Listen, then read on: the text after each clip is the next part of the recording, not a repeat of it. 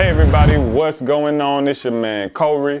Welcome to the Digital Dash, where I'll be giving you guys tips on how to market your songs and get those numbers booming. And today, what I want to talk with you guys about is something pretty simple. It came from a question that I got in my DMs from one of my followers, and it was pretty much, to boil it down, does spamming work? This person had a couple of ideas that they wanted to do that I thought fell more so in the category of spam. So we had a conversation about it, and we got to a point where he asked that question does spamming work sometimes? Is it, or can it be a good marketing tactic to spam comment sections, spam inboxes, and things like that? And I used to think that it was something that was kind of like obvious, like, no, you shouldn't be doing that. But the more I see artists doing it, the more I see it underneath comment sections, the more I get it, I realize it's something that does need to be touched on, and it's something that needs to be talked about.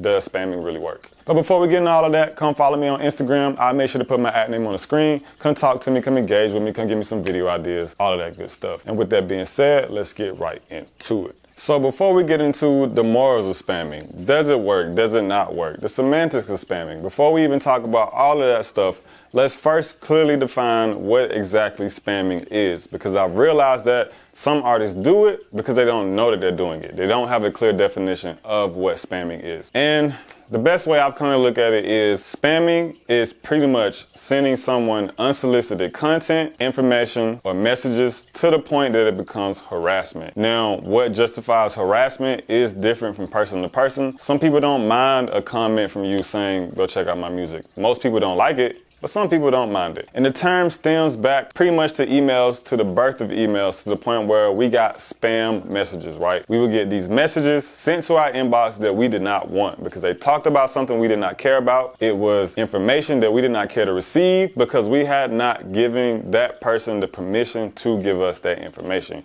Or whatever we gave them permission for, we weren't expecting to get that right. And that's what it pretty much boils down to. There are two types of marketing that are referred to as interruption marketing and permission marketing. Interruption marketing is what we tend to think of in traditional marketing things. It's your ads, it's commercials. It are things that interrupt the natural flow of whatever you're going through. So a Facebook ad popping up on the timeline is interruption marketing. An influencer posting a promotion they did is interruption marketing. Their follower base wasn't used to seeing that type of content or isn't used to having that type of content placed in front of them. Whereas permission marketing is pretty much asking people's permission first to market to them. So this is getting someone to opt in for your email list. For social media, it's getting someone to follow you, right? By someone following you, they're pretty much saying, hey, I give you permission to show me your content, do your worst. Do what you will. And spamming breaks that permission in a way that, one, it's usually with people we haven't built a relationship with, right? So we're coming to these random people, asking them to perform an action,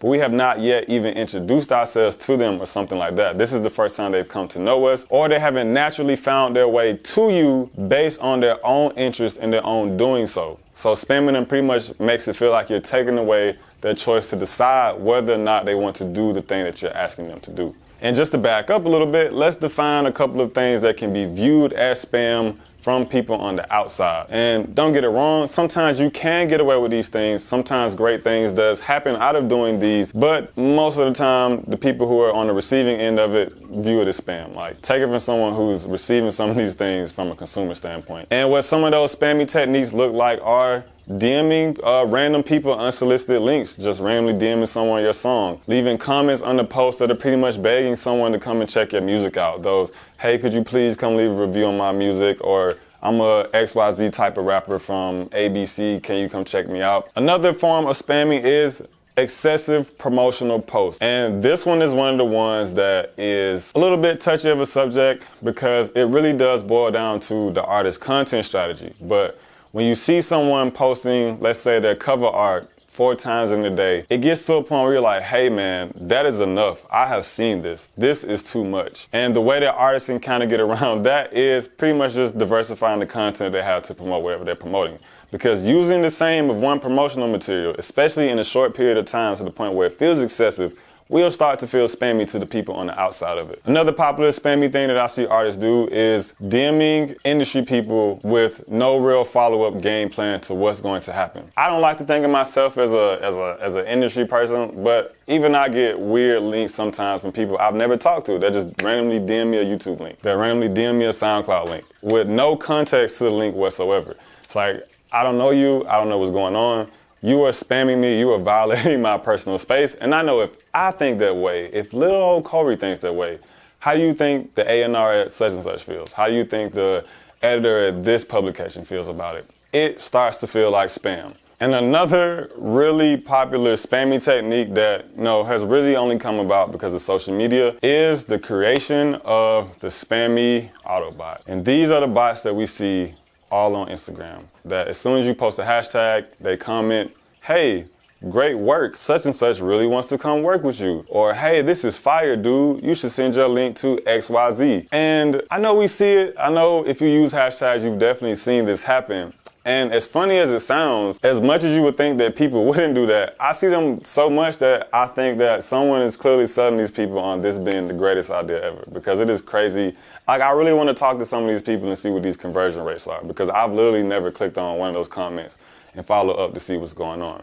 And as people start to hop into the automation space, they try to program these bots that you can't really program thoughtful comments with, because you can't program unique comments to every single situation. We haven't advanced that far. So when people get into the space of setting up these automatic comment bots, it comes off as spam.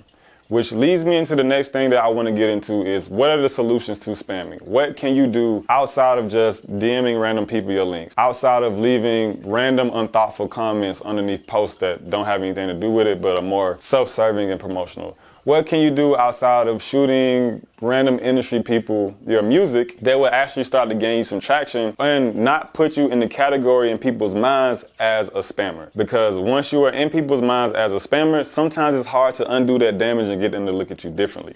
So what can you do? And it pretty much boils down to something really simple. That is, make your content, make good content, have an actual solid content strategy for things that you're releasing, things that you're planning to come out. Put that content in front of a bunch of people in other promotional ways, influencers, shout outs, ads, hashtag research, whatever you name it. Pull in those people that are interested in your content and then push them to something that gives them permission, or that gives you their permission to start marketing to them and start pushing your stuff to them. Like I said, it could be email subscribers, or in the most simple sense, getting them to come follow you on whatever platform it is. So that's pretty much the solution to spamming, or the alternative to spamming is making good content, putting it in front of people in a way they don't mind finding that content, and then gain permission from the people that are interested to do further marketing through emails, followings, SMS marketing, whatever you choose to do. And I'm realizing, I guess I never really answered the question of, does spamming work? And look at it this way before you go. Sometimes you will catch people with the bait. I fell victim to clicking on those random comments. I know people that have. Sometimes you do. But 99% of the time, what you're going to end up doing is boxing yourself into a category that hurts you in the long run. It's a box that you don't want to be in, and that is the box in the title and the tag of being a spammy artist, because that ruins your relationship with that person right out the gate. And sometimes you shoot yourself in the foot and don't give yourself the further chance to develop the relationship and turn a person into a real fan just because you want to be a little bit harassy and do some spamming. So that being said, I guess no, it doesn't work. Stop spamming people. Stop spamming people. Now, as always, guys, if you feel like you learned anything today, please like and share this video. Hit those post notifications as well, as I wouldn't want you guys to miss anything. Once again, my name is Corey, and I'll see y'all next time.